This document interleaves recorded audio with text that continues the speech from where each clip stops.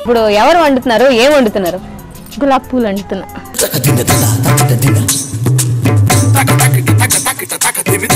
గులాబీ పూలు వండడానికన్నా ముందు దానికి కావాల్సిన పదార్థాలు ఏంటో ఒకసారి చెప్తారా? గులాబీ పువ్వులకు కావలసిన పదార్థాలు: మైదా పిండి, బియ్యం పిండి, బెల్లం, గుడ్లు, నూనె. గులాబీ పూలకి కావాల్సిన పదార్థాలు విన్నాం కదండి, అది ఎలా తయారు చేయాలో చూద్దాం. ముందుగా ఏం చేద్దాం?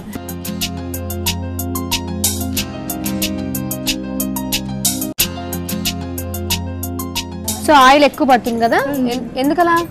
ఇవి మునగాలినట్లు గరిటెలు ములగాలి కాబట్టి ఎక్కువ ఆయిల్ పడుతుంది.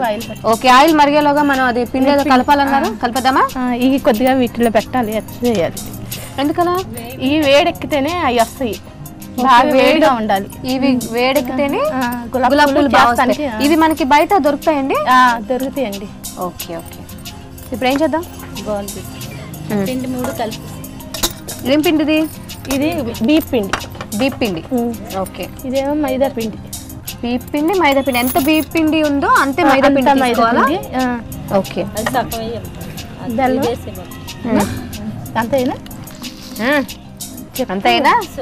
వద్దు, తీపి సాలపోతే కొంచెం చక్కెర వేసుకుంటారు. ఓకే, అంటే బెల్లం వేస్తారు. ఒకవేళ బెల్లం ఏమైనా సరిపోకపోతే షుగర్ కూడా వేసుకోవచ్చు.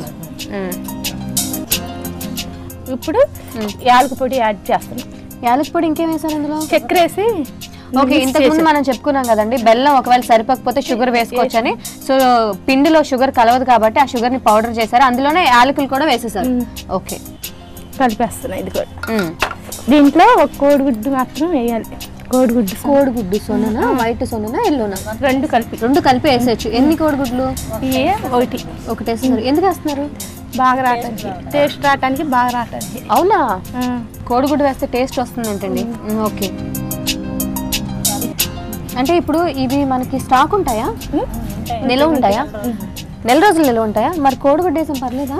పర్వాలేదు, ఎగుతాయి కదా దాంట్లో, బాగుంటాయి. ఓకే ఓకే, ఒక నీళ్ళు యాడ్ చేస్తున్నాం దీంట్లో. నీళ్ళు సరిపడినంత.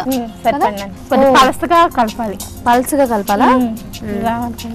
వేనా ఇంకొంచెం వేయండి. కొంచెం పలసగా కలపాలి. పల్సగా కలపాలా? వేనా ఇంకొంచెం వేయండి.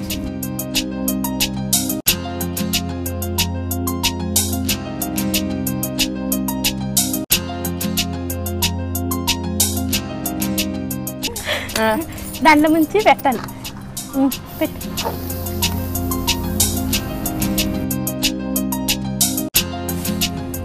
అలా పెడితే ఓకే, అవే వచ్చేస్తాయా? అంటే ఇది ఫస్ట్ కదా, ఓకే, అందుకని ఇది ఇట్లా వేడి మీద ఇలా ఉంటుంది. ఓహో, ఇప్పుడు దాకా వేడిగా ఉండడం వల్ల. ఓకే, ఇట్లా వస్తుంది. ఓకే ఓకే, ఇవి గట్టి పడిపోతాయండి? తర్వాత కొంచెం గట్టిగా ఉంది. ఓకే, ఇంకా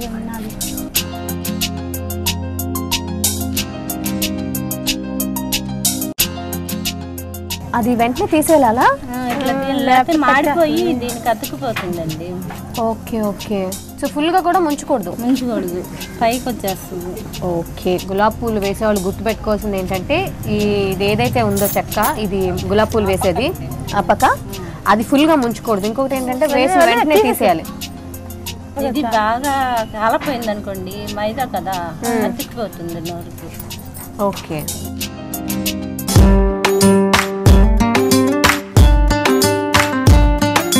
దీనికి కావాల్సిన పదార్థాలు ఏంటో, తయారీ విధానం మరొకసారి చూద్దాం.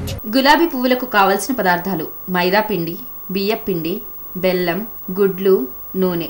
గులాబీ పువ్వులు తయారు చేసే విధానం: ముందుగా పాన్ లో నూనె వేడి చేసి అందులో గులాబీ పువ్వు మౌల్డ్ను కూడా పెట్టి వేడి చేయాలి. ఆ తర్వాత వెడల్పాటి పెద్ద బౌల్లో 1 కప్పు బియ్యం పిండి, 1 కప్పు మైదా పిండి, 1 కప్పు బెల్లం వేసి గుడ్ల సొనను వేసి కొద్ది కొద్దిగా నీళ్లు పోసుకుంటూ జారుగా జిలేబీ పిండి మాదిరిగా కలుపుకోవాలి. తర్వాత నూనెలో వేడి చేసిన గులాబీ మౌల్డ్ ని పిండిలో ముంచి నూనెలో వేస్తే మౌల్కి ఉన్న పిండి విడిపోయి గులాబీ షేప్ లోనికి వస్తుంది. ఇలా వేసిన పువ్వులను దోరగా డీప్ ఫ్రై చేసుకొని సర్వింగ్ ప్లేట్ లోనికి తీసుకుంటే చిన్నపిల్లలు ఎంతో ఇష్టంగా తినే గులాబీ పువ్వులు రెడీ.